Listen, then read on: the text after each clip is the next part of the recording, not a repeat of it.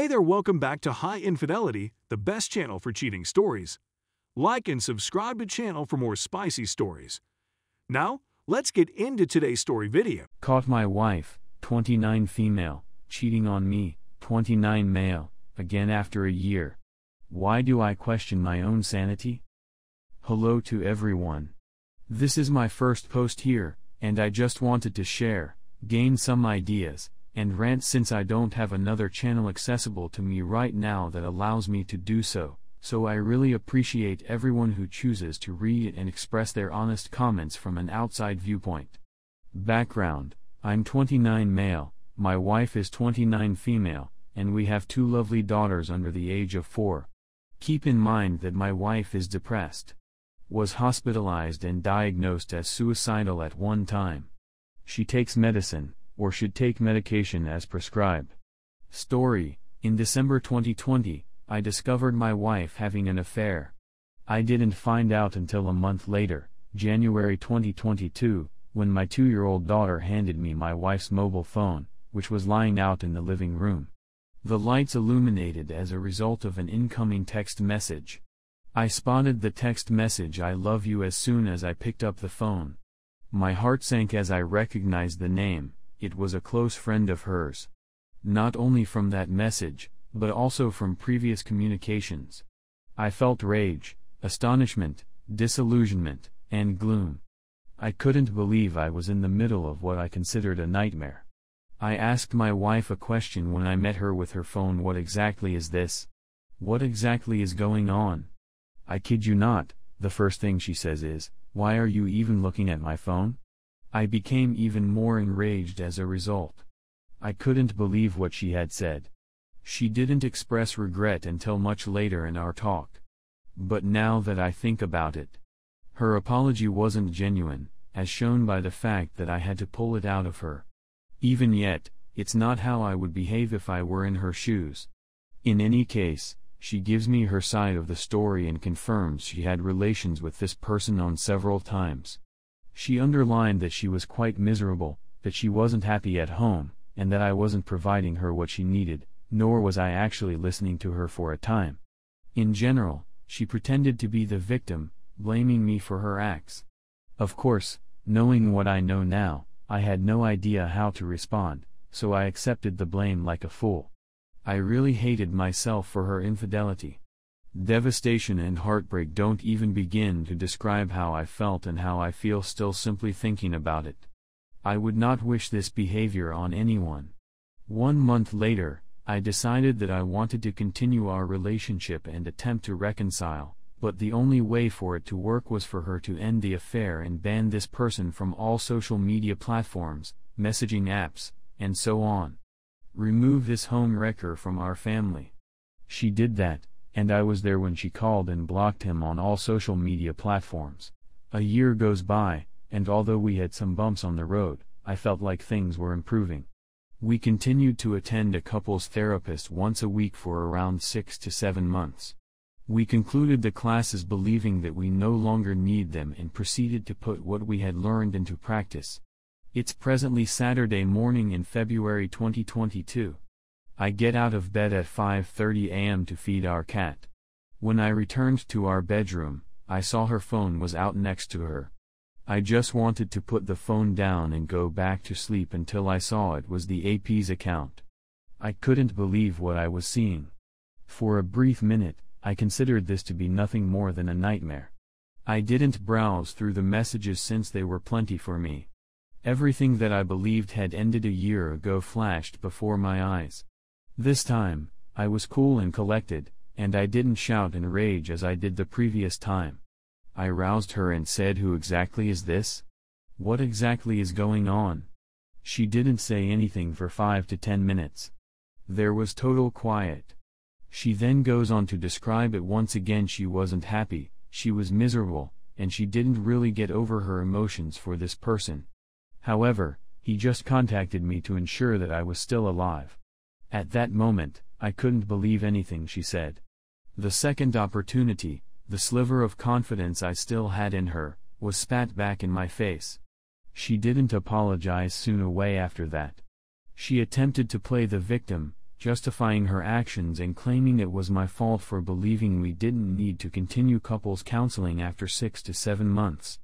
I went outside for 30 minutes, returned, and stated I'm looking for a divorce. Even though I still love you, I can't keep torturing myself.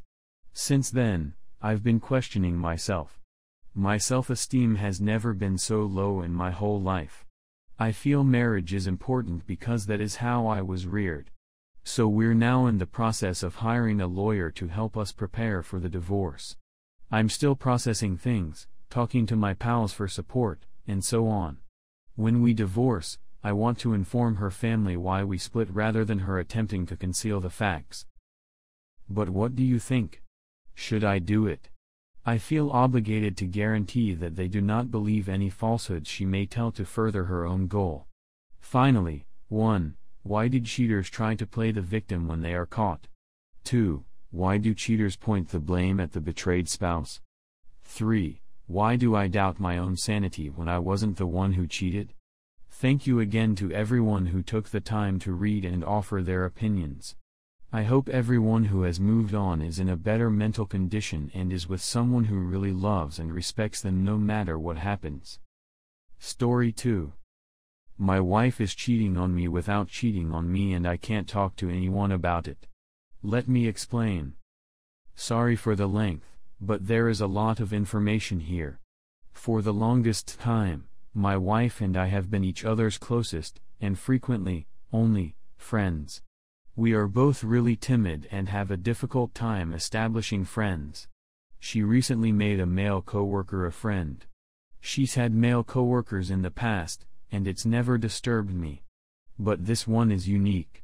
First, she began messaging him a lot, out of nowhere, and I had no idea until I learned she had over our texting limit, which she had never even approached previously.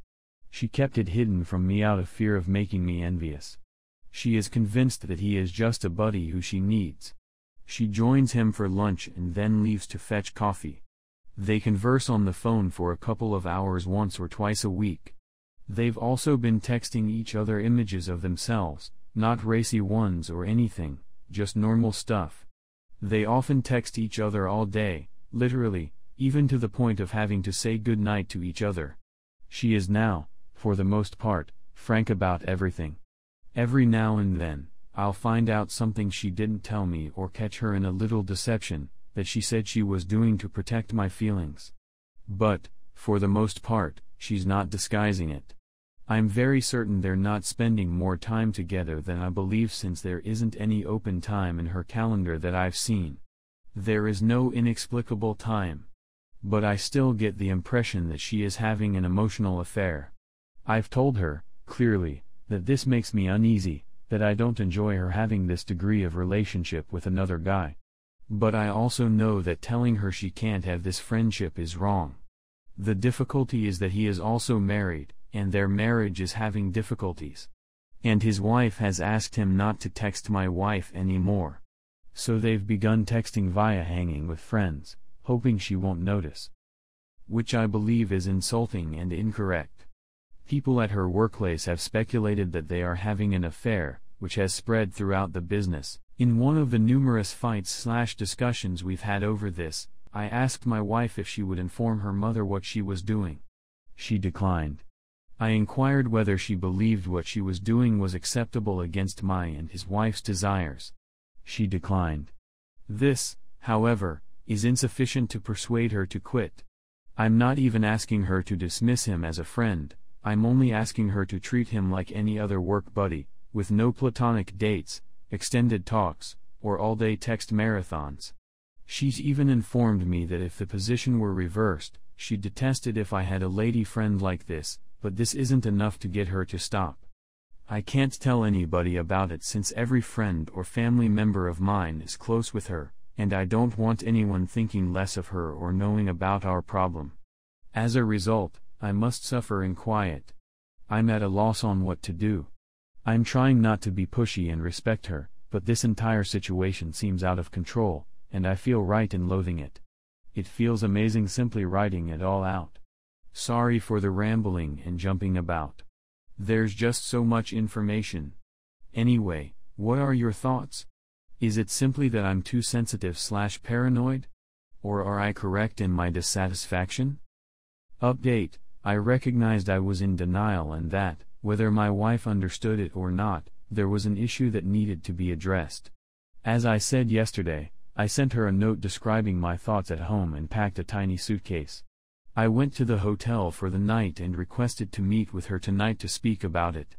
I included around a dozen of your comments in the letter so she could see what other people thought of our issue. I also included what I wrote so she knew I didn't exaggerate.